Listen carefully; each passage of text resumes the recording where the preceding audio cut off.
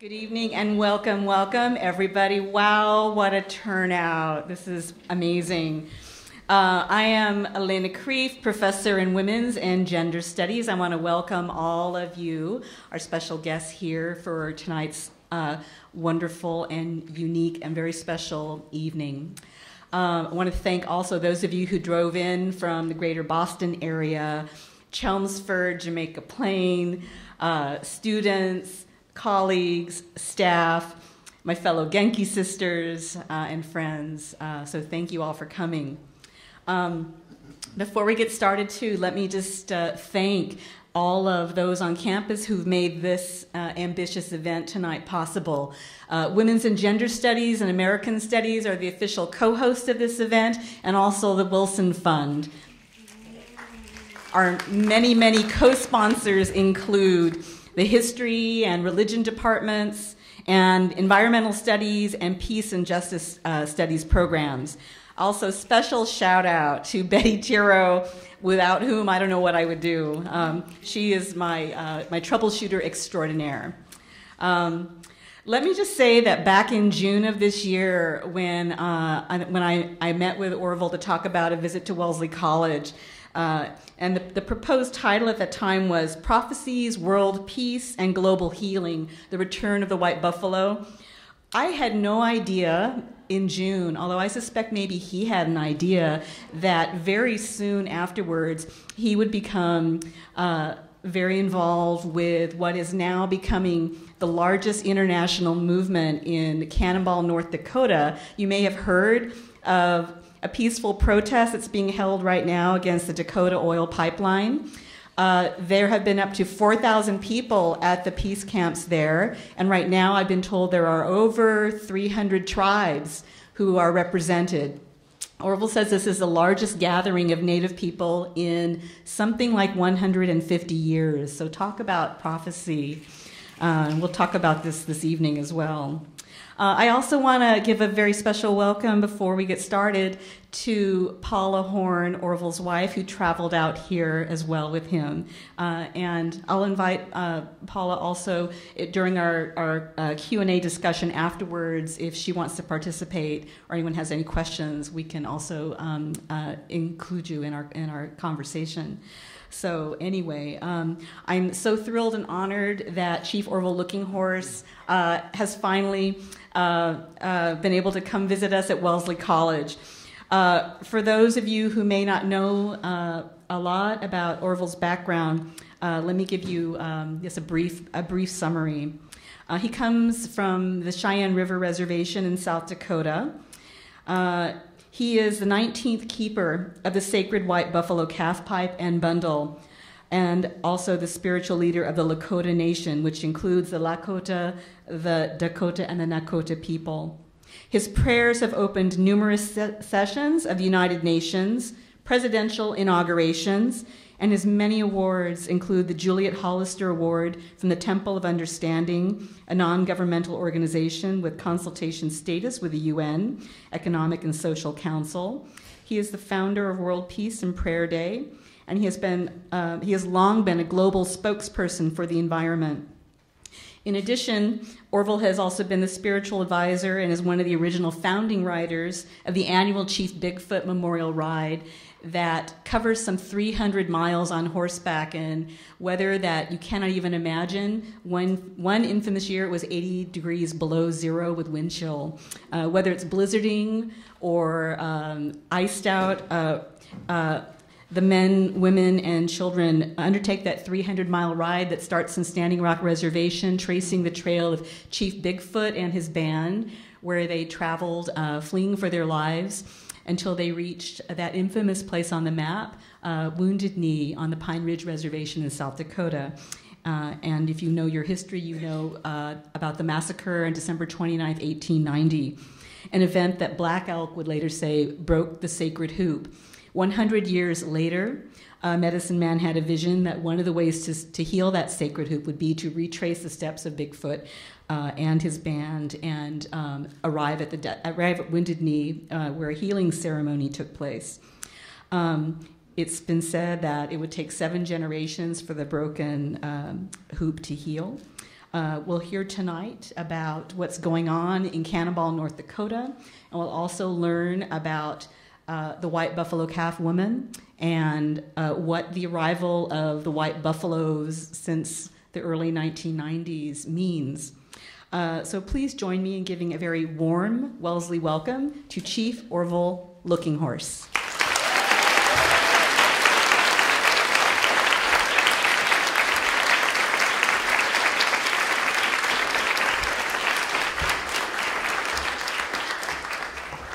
Mutakepi, apetukle, chante washte, napet chuzapi.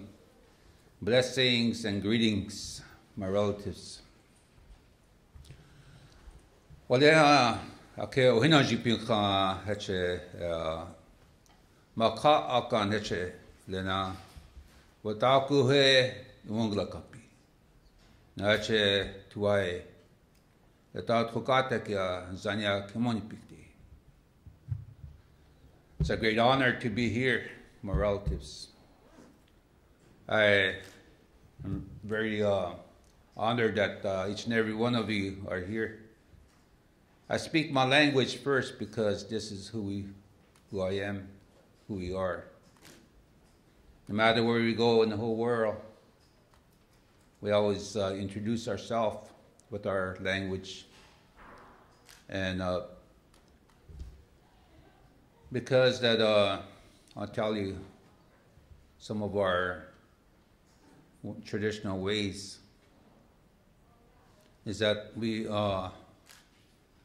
work with spirit, we do ceremonies. We have to acknowledge the spirit first before us.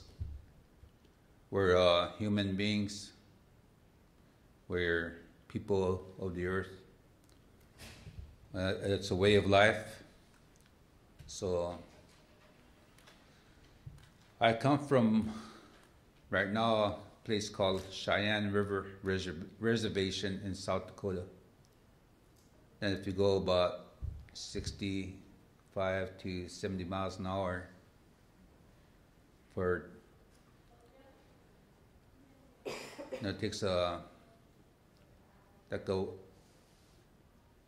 1 hour, 2 hours to go across the reservation.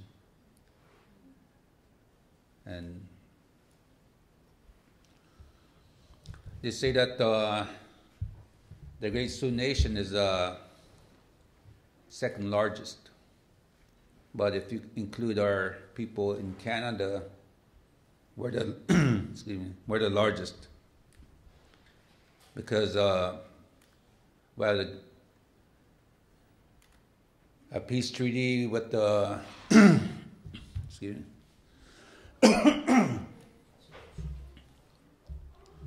We have the peace treaty with the U.S. government, and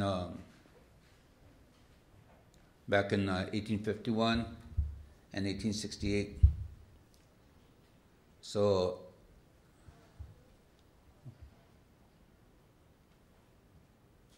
we never became U.S. citizens until 1924, and when I was born, my grandmother, she was a sacred bundle keeper, and my grandmother was she raised me and my older brother. In our traditional ways, like a child is being raised by the tiwahe, the family, the community. Because a child being raised, like a father and mother cannot correct that child. It's the responsibility of the uncles and aunties. So we were raised by our grandmothers, and like Paula was raised by her grandmother. So in our ways, we have that family unit where we don't, for me, I never seen a drunk person. But of course, when I was born, before that, no, our people could not drink alcohol until in the early 50s. There's a law that passed that an Indian person cannot drink whiskey on the reservation. But before that, when treaties were signed, they got them drunk and signed that treaty. So there was a lot of we really don't know all the things that has gone wrong during the treaty signing, but treaty is a treaty, and I was in the last stages of the boarding school, but I heard that this is a old women's college, and the bundle, the chanupa that I take care of was brought by a woman, and I was told that to respect the women. There's an equal respect between a man and a woman in our tradition. So a lot of our traditions, the culture, it's a balance that we always maintain through our ceremonial ways, that there's a man and a woman. So a lot of our teachings goes back to the way that teepee was set up. And 1966, my grandmother, she caught pneumonia and double pneumonia. She was in a hospital in our hometown. So the doctors, told the doctors, I want to go home. I want to go home to my place so I can get my own medicine, my traditional medicine. But the doctor said, no, you can't do that.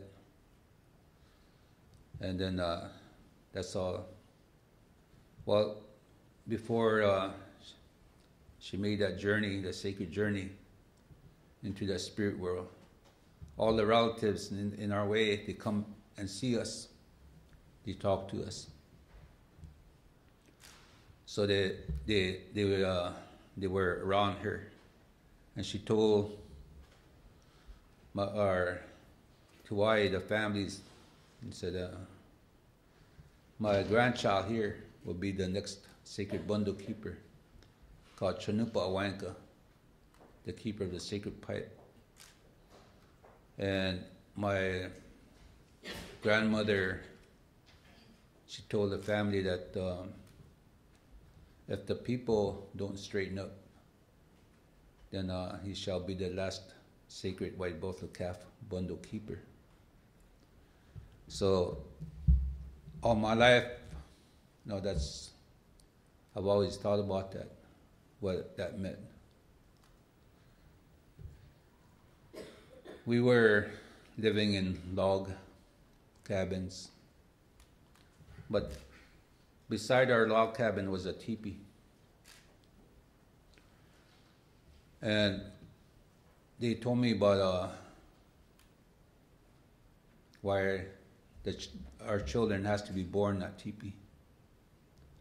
Because long ago, the way our creation story started was Iya. Iya was a first spirit. It was a red stone the keeper of the fire. And the second spirit was Maniwichwani, the water of life. When these two came together, brought a sacred energy. And that's where that sound came from. Then as time went on, we have our stories, the stories of long ago. So it was told among the people that it has to be told in a spiritual way.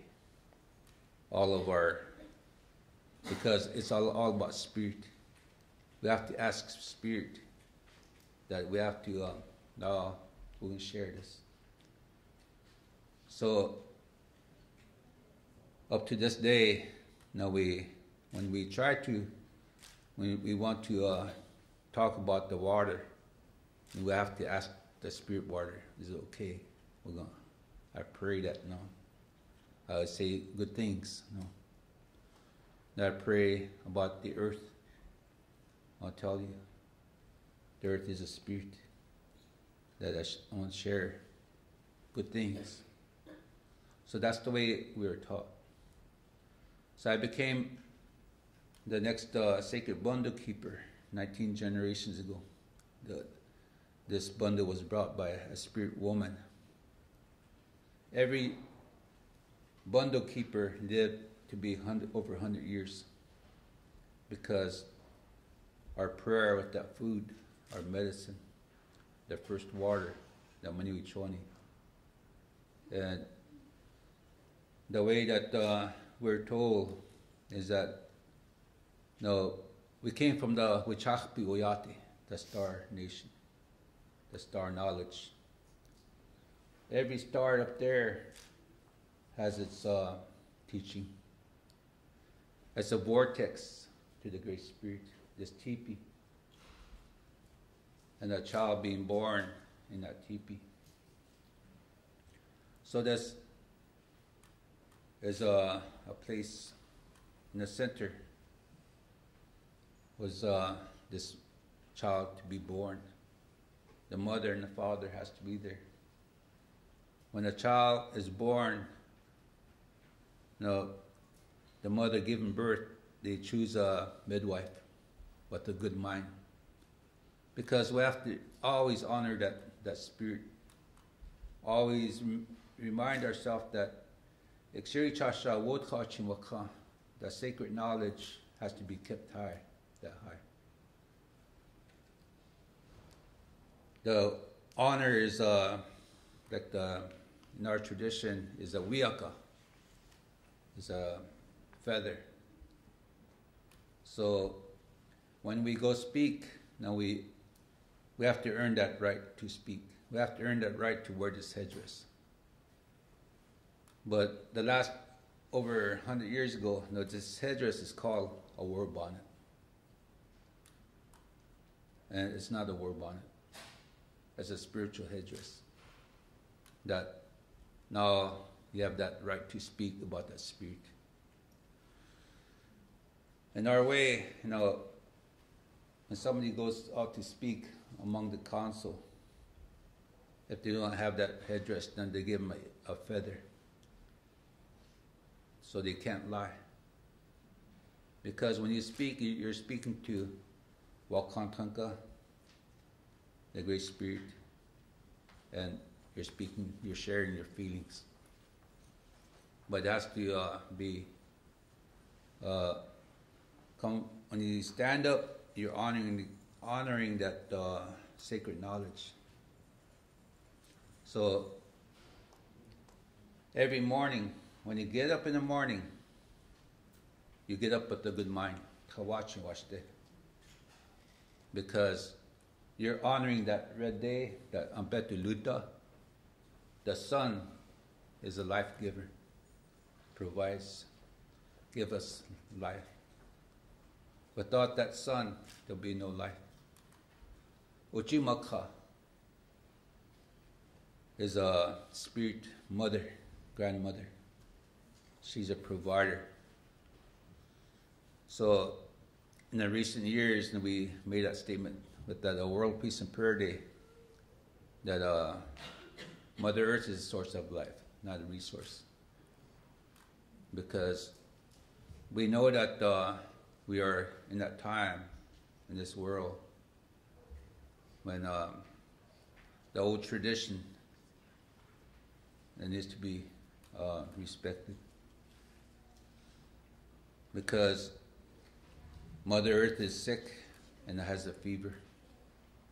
So we were one of the first people that came to United Nations 1990 to deliver a message, because we're moving on into a time when all these white animals were to be born. After the creation stories, there's a time when our people was supposed to follow these traditional spiritual ways, and yet because we're human beings, we abused life. So what happened? The great teaching came about, and there was no food, nothing was good. There was a lot of anger, there's a lot of abuse, and at that time, the people were brought down to their knees. And they sent scouts out every day to look for food. Then one day there was 2 scouts sitting on the top of the hill. And not too far was like a cloud. And from there, a woman was coming. And this woman was coming, she came to these 2 scouts. Said, I know what you are thinking. One of you have a good mind, and one of you don't have a good mind. I said, you know who you are, you come to me. So the one said, he was talking and said, she's a beautiful woman. I must take her for my wife, my woman. And the other scout said, yeah, don't do that. No, she must be a spirit woman. Look at her. No, she's beautiful, black, buckskin dress, and carrying this bundle. What is that bundle? But the other scout said, he walked to her. The cloud came around. When the clouds lifted, he was a skeleton.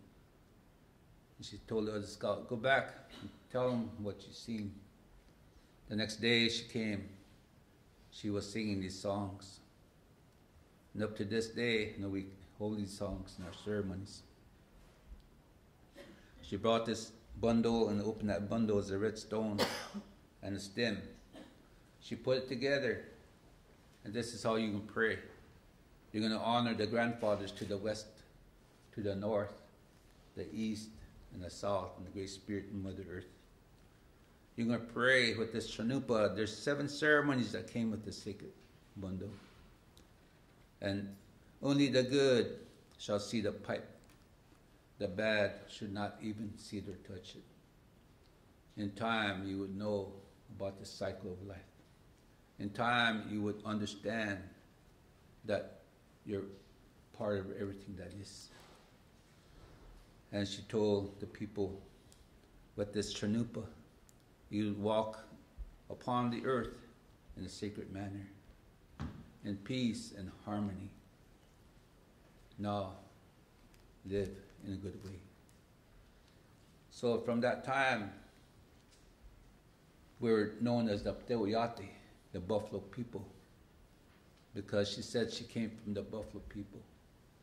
Then she walked up the hill, she stopped and rolled over and stood up. It was a young black buffalo. And she stopped, walked up the hill and stopped and rolled over, and it was a red one. So the first one is a black, second one is a red one. Then walked up the hill, stopped and rolled over and stood up as a yellow. And then The fourth time she stopped and rolled over and stood up as a white one. Went over the hill as a white buffalo calf. And she told the people that someday I shall return and stand upon the earth as a white buffalo calf. When that happens, again, people will say, get up in the morning and say nothing is good. There's going to be so much anger. All the bad things that doesn't belong to that ceremony will come about. Very abusive. Brothers and sisters will be fighting. There's going to be earth changes and climate changes because the spirit is being abused. You're going to see volcanoes. You're going to see earthquakes. Because the spirit, Mother Earth is sick and has a fever. So the story was handed down for 19 generations. Every bundle keeper, every sacred bundle keeper lived over 100 years.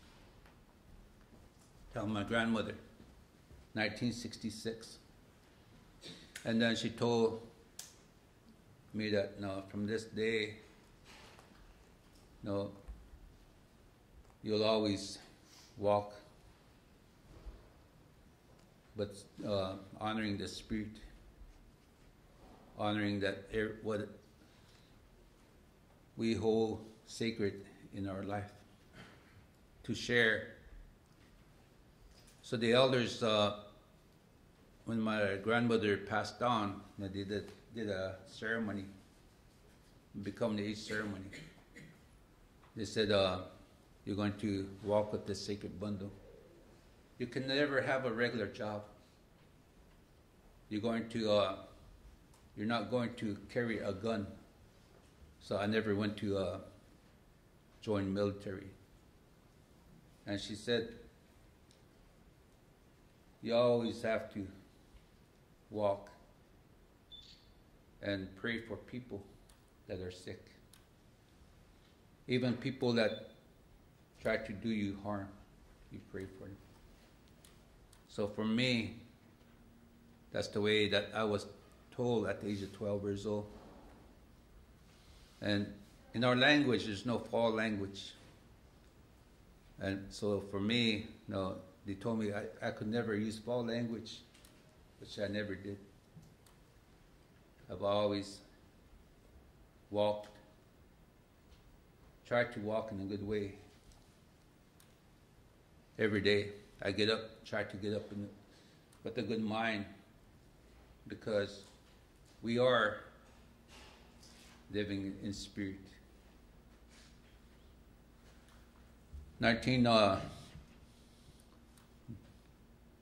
It was early in the 80s when they talked about Wounded Knee and what happened to Chief Bigfoot.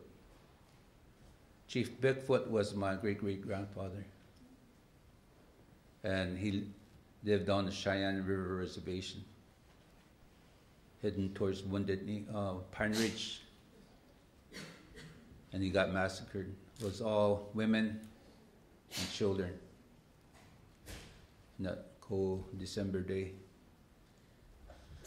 100 years' time, they said that there's going to be a time of healing. Black Elk spoke about this time, that back in 1890, the tree of life died. And once again, people would come together.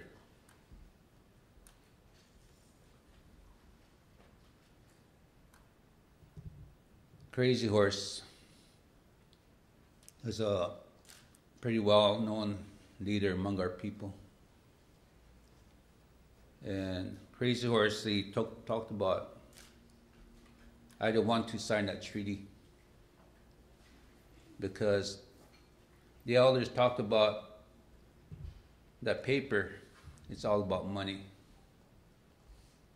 And we're not, our way of life is, it's all about spirit. We're taking care of our ceremonies, our sacred sites, and the land, the water. It's a way of life. So Crazy Horse spoke about this. And one of his last dreams was that he never cried. But one of his last dreams is that what he saw in the future, it brought tears in his eyes. Said it was not good. And he talked about through bad times and the worst times. But someday, all nations would stand under the tree of life. Going back to my grandmother, she told me about the home birth. In that teepee, a child is born. The father takes that afterbirth and lays that afterbirth on the ground. On that afterbirth is a tree. Looks like a tree. Mother Earth, Mochimaka. We come from a place called Chesapa, the Black Hills of South Dakota, the heart of Mother Earth, where we do ceremonies, the 4 seasons, to maintain this balance of life upon Mother Earth. We do the welcoming thunder ceremony in March 21st every year. And then we have the ceremony on June 21st to give thanks, to pray about Wochimaka, about Mother Earth, given life. And in our ceremony, it says that the Black Hills is shaped like a heart. But today, from that satellite view, if we fast forward the 4 seasons, it's a heart that is pumping. Shapes like a heart. You put a red fluorescent light on it. The mountains, the rivers, looks like an open heart. When you fast forward the 4 seasons, it's a heart that's pumping. The 4 seasons. And we talked about the tree of life. If you look at the map, if you look at we call America, we call it North America. In our tradition, it's Turtle Island. And from the river, New Orleans, that's the base. It goes back to the big river, the big ocean. But if you look at towards the north, from that New Orleans, you go up, looks like a tree that's laying there. All the rivers, the creeks, everything's all connected like that. And way on top, that one of the main streams that comes down, it's called Missouri River. And that's where we are with Standing Rock today. And they're trying to lay this pipeline down. And it's going to affect all the water. So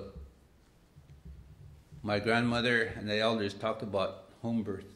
We are born into we come from the Star Nation. And we were born here. We were born into the water of life. The Manuchoni.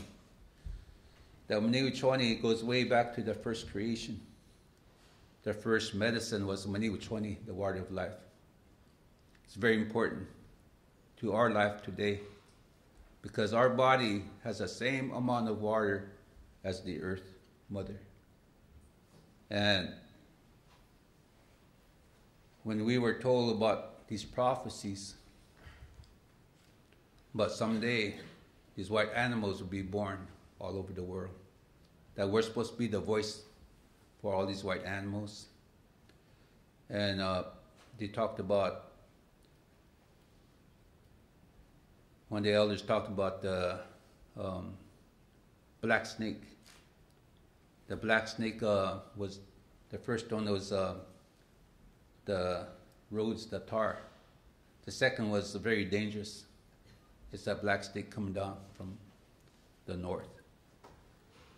And then the white snake is, it's the white chemtrails. So there's a lot of things coming about together in our prophecies. So since 1994, almost every year, a white buffalo calf was born, a white animal was born all over the world. And that's the message that we carry. Since 1996, we traveled back to a place called Devil's Tower. To us, it's called Mathotipila. It's a very sacred place. It's like a church. It's a place of worship. And we want to change that name back to Mathotipila. But there's so much that is upon us today in this global world. So 1996, this statement is, we are at the crossroads. Either be faced with a lot of chaos, disasters, different types of viruses, sicknesses, tears from our relatives' eyes, or we can unite spiritually in this global community.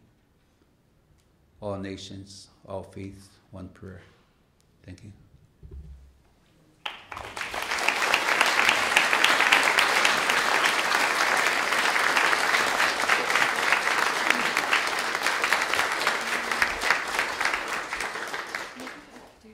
Maybe we could move these chairs up here, or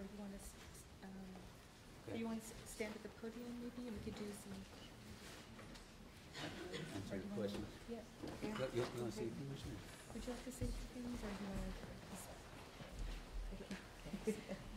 Maybe at this time, why don't we open it up for some questions and comments? And I'm going to ask Arvol maybe to come up here. We do have a microphone over here, so if your voice can't carry it, let us know and we'll pass a microphone back.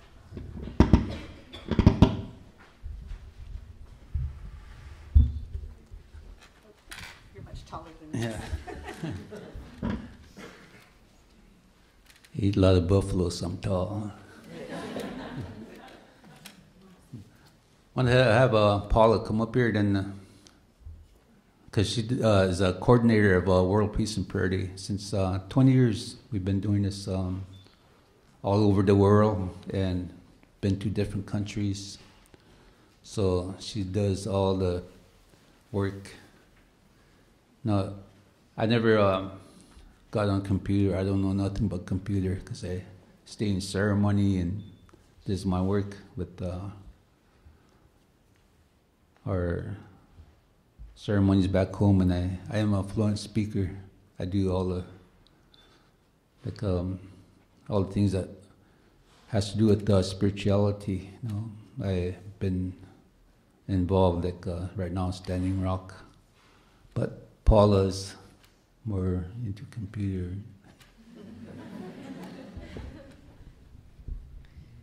He likes Facebook though.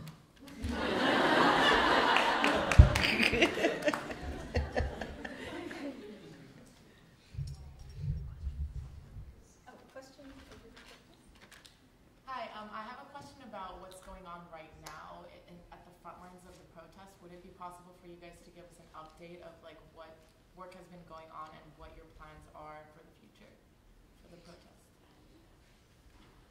Well, I think that the most important thing that everybody needs to understand is that it was the young people that stood up and they made that journey. There was a spiritual camp, and prior to Cannonball was the Keystone Pipeline. And so there was a lot of effort and preparation, and they had training, peaceful resistance. And so they kept preparing, and then all of a sudden Obama, of course, stopped everything. And but personally, I just I had a hard time with that, because, and I don't know how everybody's feelings is about that, but when I was following, and a lot of the women were the ones that stood up and organized, and of course they're personal friends of mine. What I felt was when he stopped Keystone, my immediate question was, well, it doesn't make sense because he's still pushing TPP, and it doesn't make sense. It doesn't.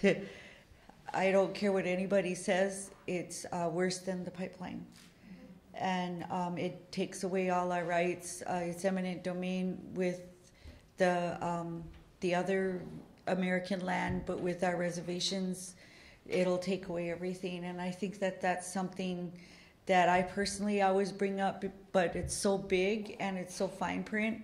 And I don't know, has anybody ever completed everything of understanding what TPP is about in here? It's so complicated, but yet that's that fine print. And it's bottom line is it's so much. It's like a contract, and there's all this fine print that people can go to.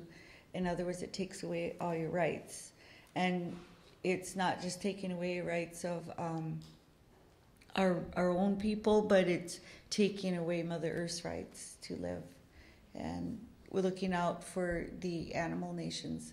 And so when that happened, and I kept asking, and of course this next Dakota Access Pipeline, with the Bakken Pipeline,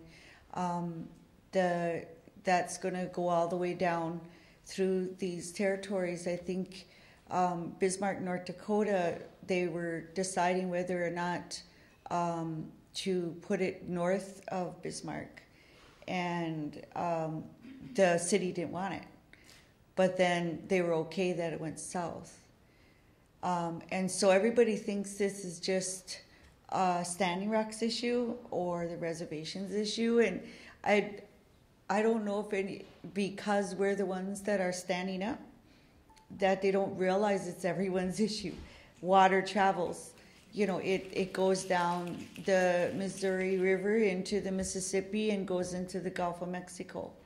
We were just down in the Gulf of Mexico, I believe in May, and they were bidding out the floor of the Gulf of Mexico, and I think there was 80,000 acres, and so we stood into the Civic Center. We actually went down there for a water ceremony, and we kind of got pulled. We didn't even know, it's not even in the media. And then when we realized what was going on, it was so hush, and there's a city of tourism and eating all this shrimp and this food that's contaminated. And it was this reality of it. And then they said, can you come to the Civic Center? They asked Arvol to come and pray. And then it was kind of like hit with a ton of bricks. It's like there's a bidding of the ocean floor. And already, with the leak, all it is a chemical release that's covering up the black. And so that from years ago. And nobody knows about that. It's still being contaminated, but it's just not oil. It's now a chemical to cover up the black, and from the oil. And so now they're putting in all these other oil fields down there, and I couldn't believe the people that were there. They were just they were very reserved. It was tunnel vision, and they had, they're ready to, with the auctioneer, and And we were there right between them saying, you know, we don't want you to do this. You know, you stop this auctioning off. And we were successful. They only auctioned off 7,000 acres. But they turned around and they put it on computer. And now what I don't understand is that Obama just opened up bidding again. So all of these, I don't know who's running this country. I don't know who's running this world. But to me, it's a matter of conscious behavior that you young people are inheriting. And I think that it was awesome to know that these young people ran to DC, and I think that at first when they had the ceremony, which Arvol was involved with at Cannonball,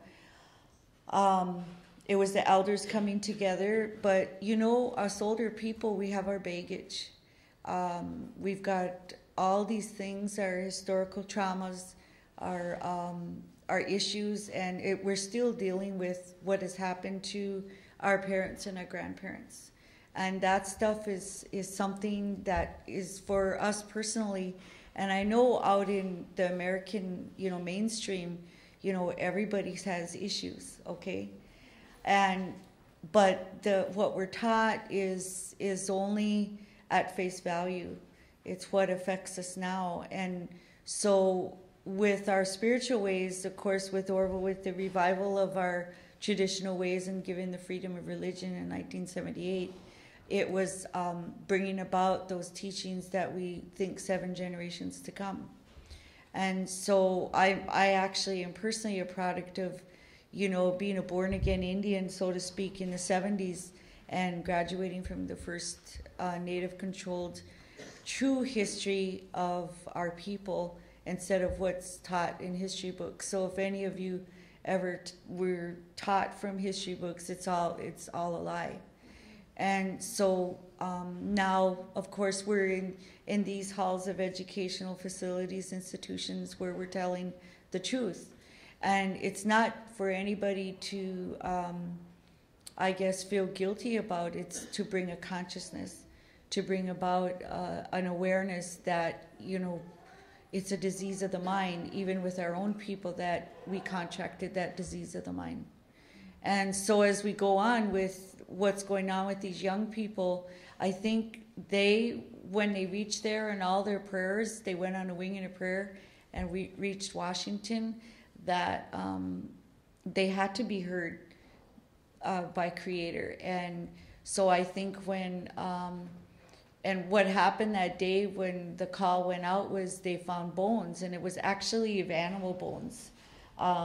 The burial mounds, they just doze over is real. They're real burial mounds. But what happened was the Dakota Access came upon these bones, and they called the THPO officer, Tribal Historic Preservation Officer, and of course he validated that it was, you know, animal bones.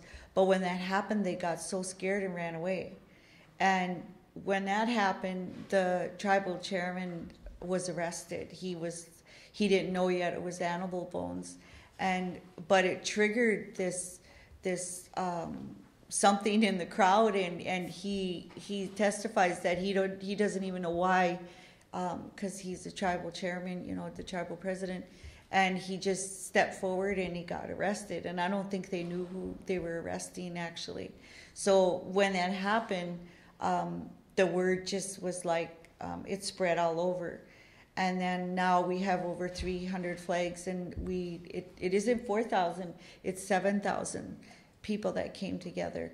And now it's dwindling down, but every day people are coming in from all over. And the last day we were there, which was last week, the Sami people came. There were 3 women, and they brought their flag that crosses 3 countries, and they explained their culture, you know. And I always tell our people, these people live off the land, you know.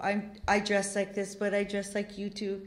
But these guys, they dress like that every day. And I say, hey, there's some white people out there that are even more traditional than us.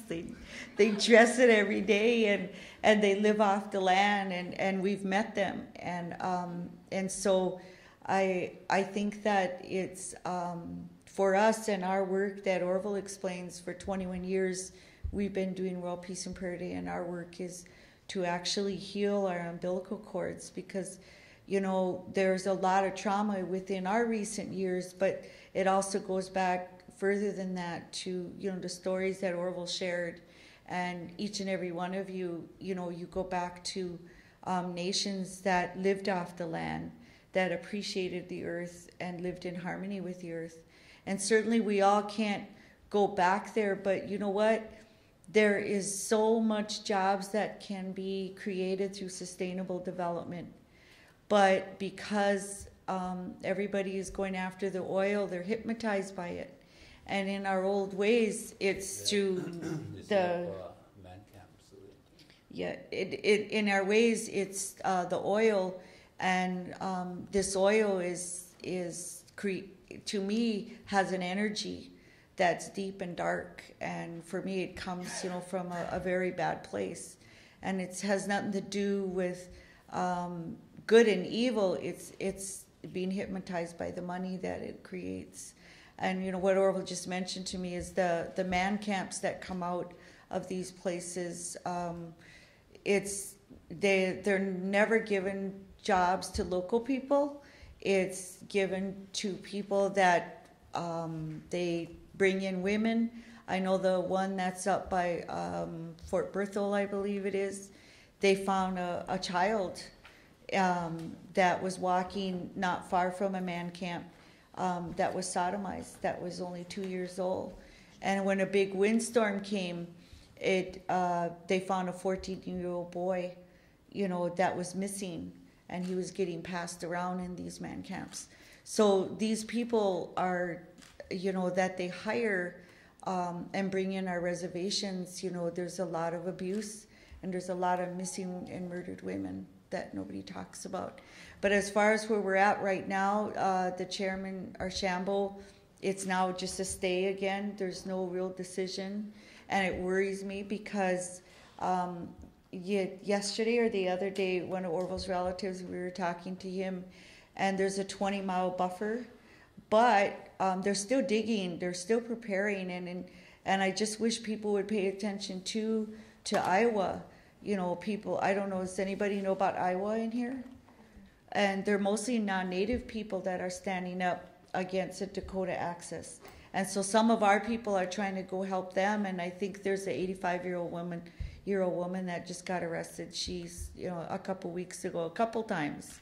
She keeps getting arrested. She likes to get arrested, I guess. But it hits the news.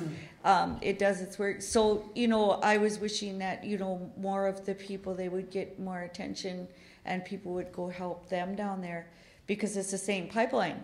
It's just that our people, when they seen those kids and when they seen the chairman, they came. And so then we've got 300 flags. That's there down the main place there. I don't even know how many anymore. It's a lot of different organizations. The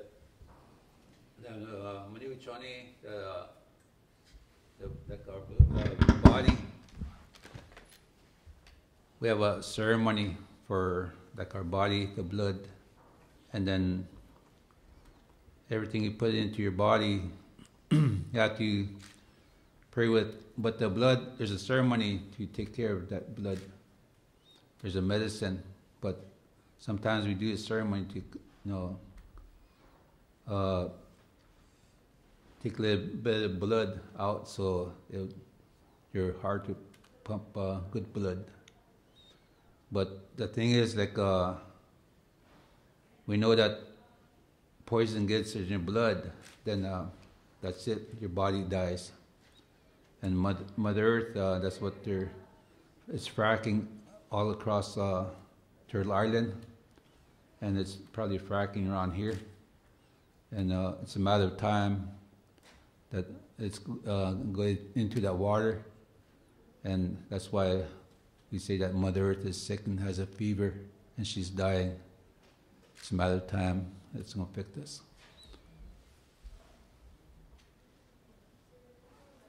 Other questions?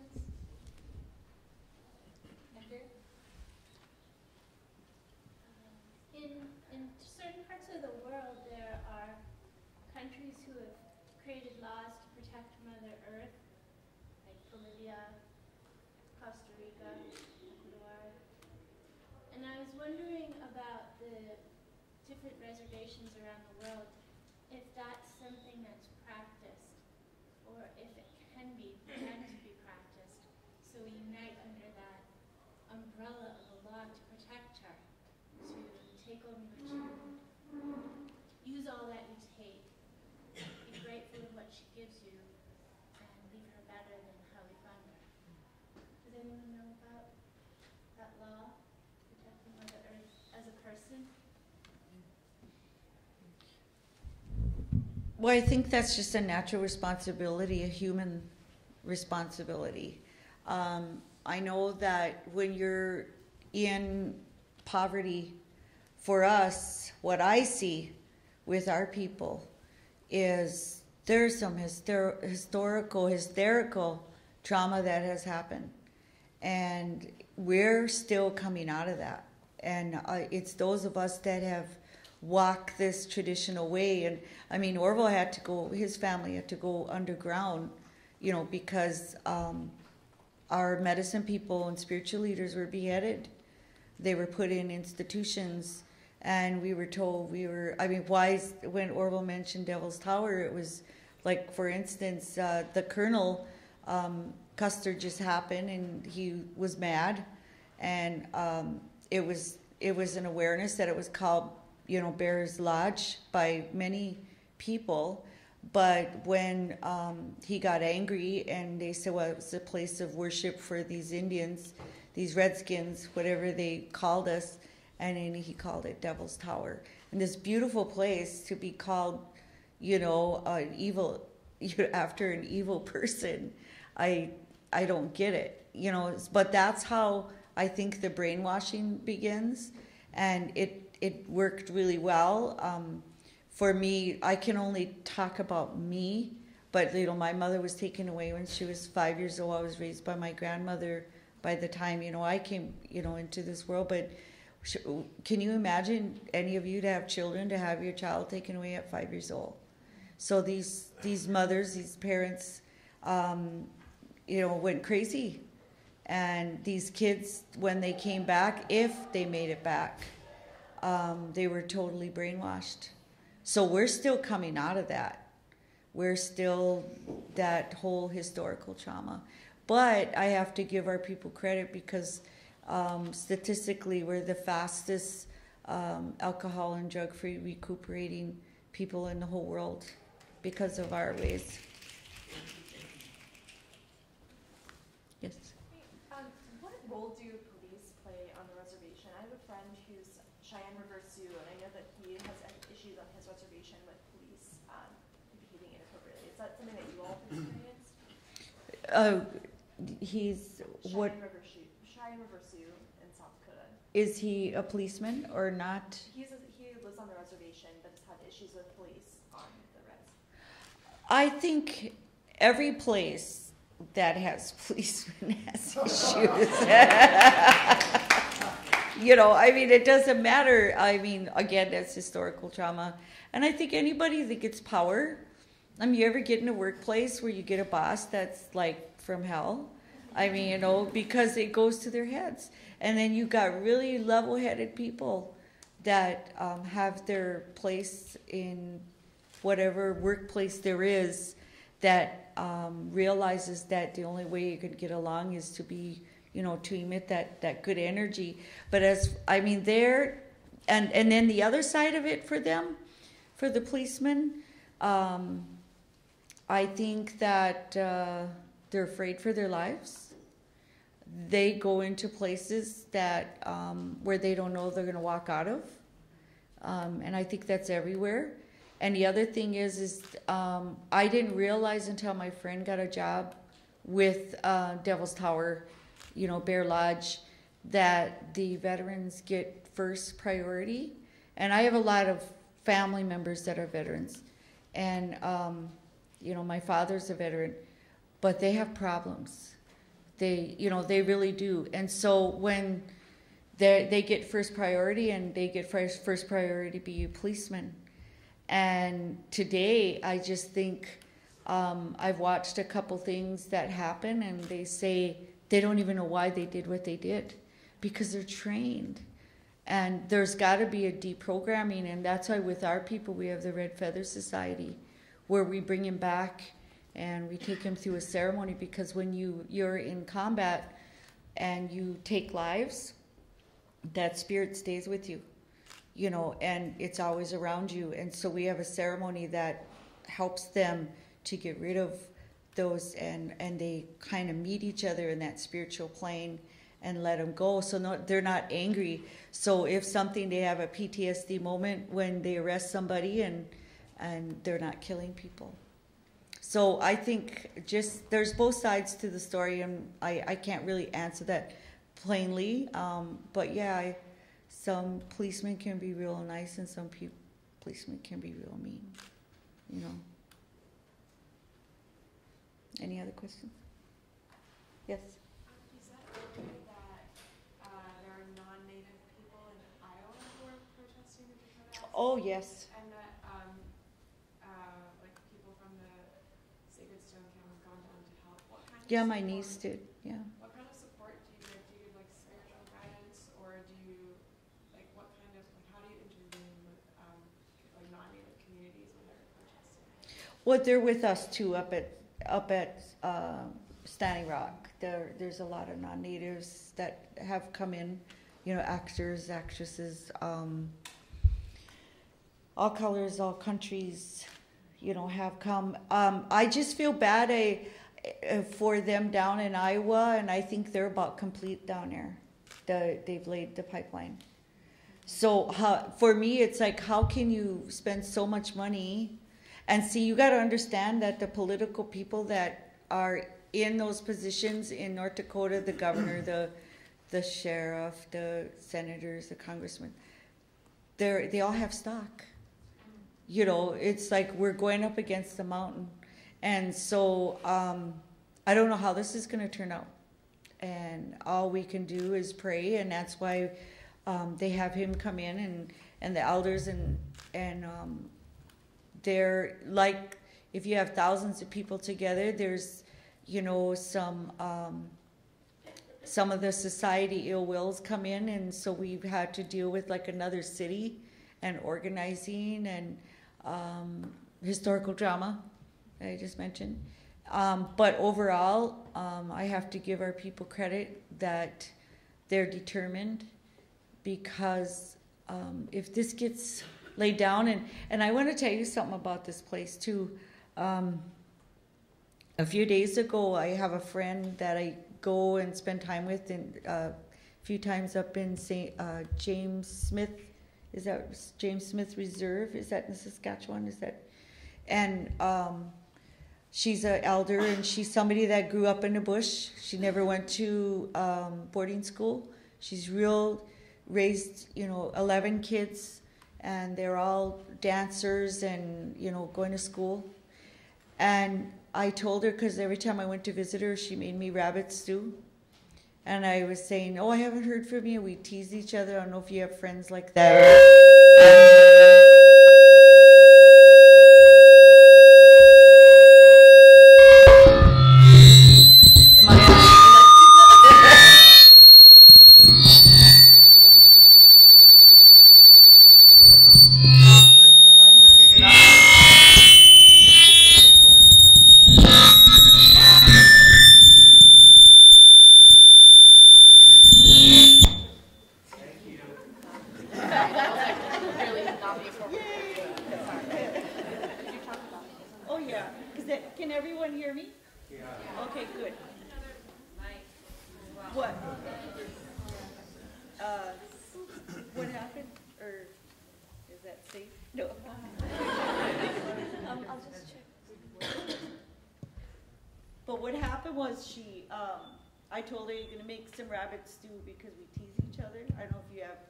friends like that where you're so close, you tease each other, and so I did that, and to her.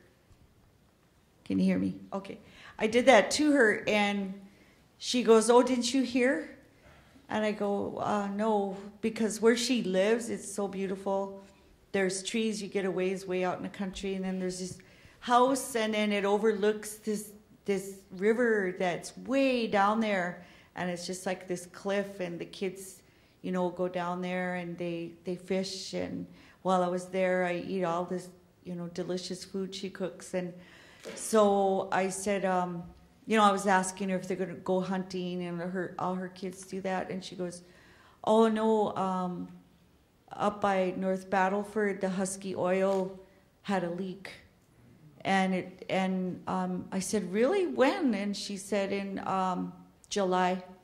And she said, "Now this whole river is contaminated." And, you know, the white people, they're down by the, right down the corner here, and they have their boats going day and night, day and night, day and night. But, you know, in all honesty, they're not going to clean it up. And she said the fish, they're gray inside, and they're finding dead jumpers, which are deer, and moose and elk and game all over. And she says, and so I can't make you rabbit stew anymore. And that just like broke my heart, you know, because she grew up in the bush and she lived in harmony with the earth. You know, she doesn't live close to a city. She didn't hurt anybody. But then it brought me to a place of, you know, the tar sands. And does anybody know about the tar sands in here?